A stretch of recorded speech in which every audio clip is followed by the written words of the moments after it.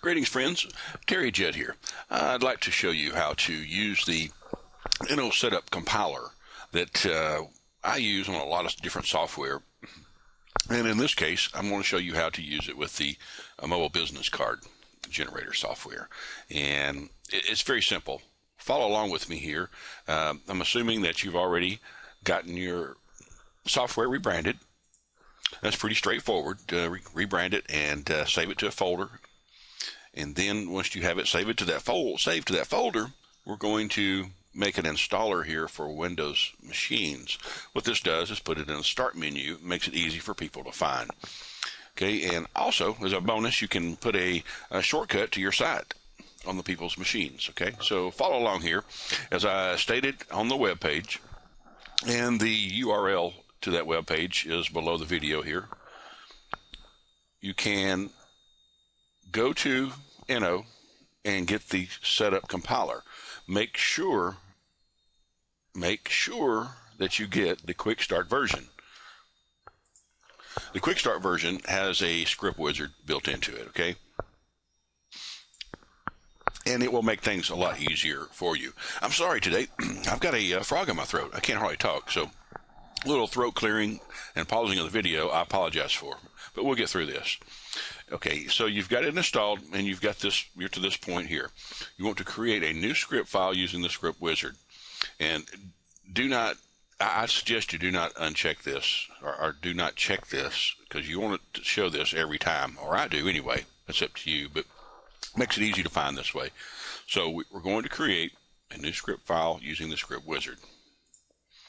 So here we go. And we leave that unchecked.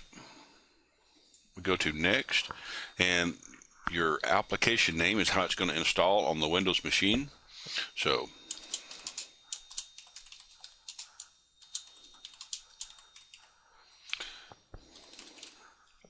and you put your version, you put your company name here.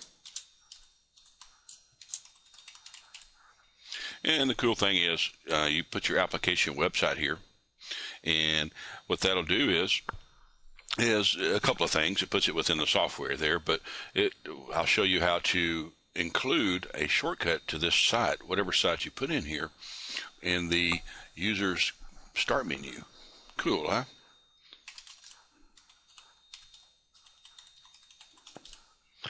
So, okay, I've got that done. Go next. Okay, we want the application to install in the Programs Files folder. Yes, that's the name. And allow user to change the application folder. I always leave that checked. And what that means is if they don't want to install it in Program Files, they can install it in C, D, whatever. So just leave it checked. Okay, so now we've got to find the actual file that you rebranded, right? So we browse to the folder that you have created with your rebranded software in it. Just browse to it wherever you saved it at. Okay, I have browsed to mine. I'm going to pick it. It's the exe file. It's the only file showing in there at the moment. That's the one we want.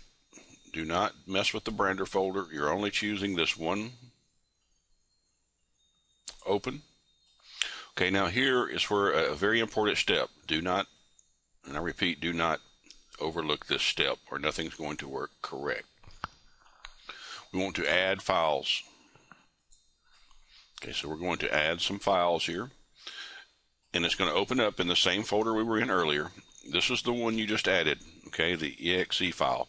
Now we need to add this one, this one, this one, and this one. You need to add 4 files. And what I did was held down on my control key and chose with my mouse, okay, by clicking, left clicking. I've got 4 files chosen, and that's all I want. I'm going to open. They appear here, right? And we leave this the way it is. Allow user to start the application after setup is finished. I would leave that like it is. That is not checked. We'll go next. Okay, there's the application start menu folder name. Allow the user to change it. I would if I was you. Make it flexible for them. Okay, and that I leave unchecked because I want them to have a start folder menu. Okay, now this is the cool part. Create an internet shortcut in the start menu folder. The URL that we entered earlier, this will be an internet shortcut to it. They click it and it's going to take them to that site. In my case, it was makeqrcodesonline.com. And always make an uninstall icon in there. Make it easy for your users. If they don't want the program, make it easy for them to install. It's not because they don't like you. Maybe they just don't have any use for the program. You want to make it easy for them so they'll come back to you. Okay, allow user to create a desktop icon, and you can allow user to create a quick launch icon. That's what I checked. You don't have to.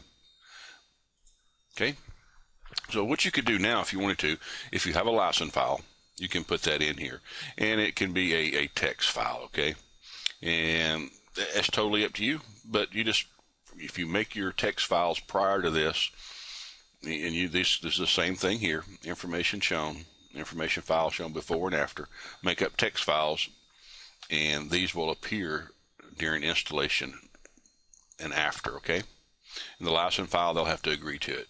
Up to you if you want to use it. I normally don't, depending on the software. This one I'm not. And of course, it's in the English language.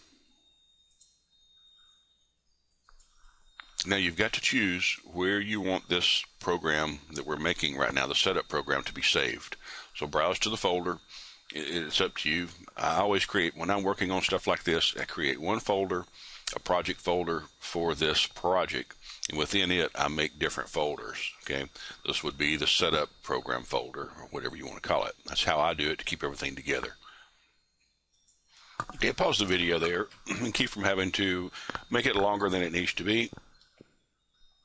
And I chose my folder. I made a folder within the project folder. Okay, and that's how I keep things organized. It's up to you how you do things. Okay, the compiler output base file name. So this is basically, what this is you want them to know what they downloaded, right? Find it on their hard drive. So we're just going to call it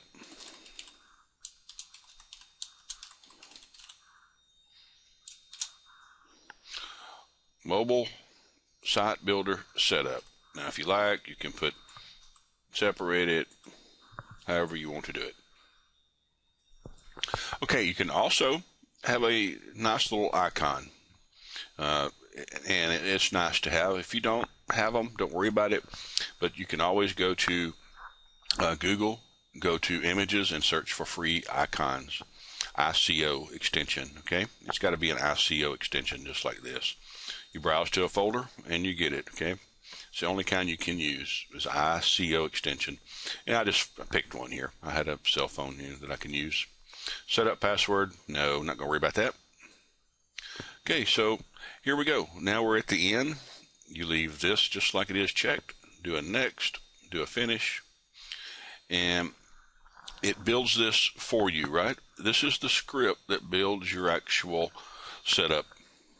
And would you like to compile the new script now? What it's asking you is, do you want to build your setup program? Yes, let's build it. Would you like to save the script before compiling? Yes, of course. Save it so you can use it later. You might want to change the name. You may want to make some changes or something. Save it. And again, I save it in my project folder. Okay, went ahead and saved it. And just for shoots and grins here, sorry about this throat problem here. We'll get through it though. We're working on it.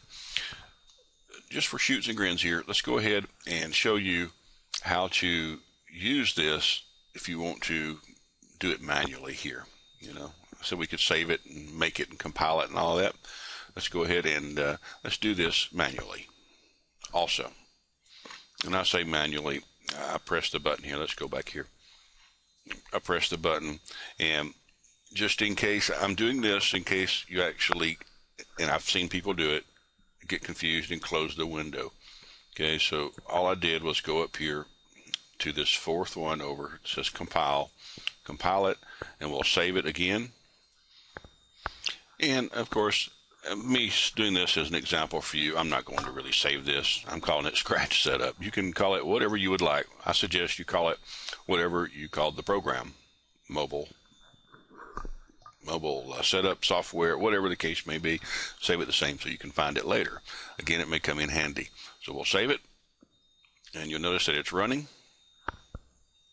Let it do its thing and finish. It gets down to the bottom and says finished, right?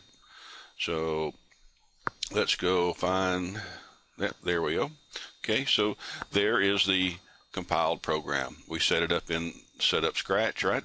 That's the folder that we made for this.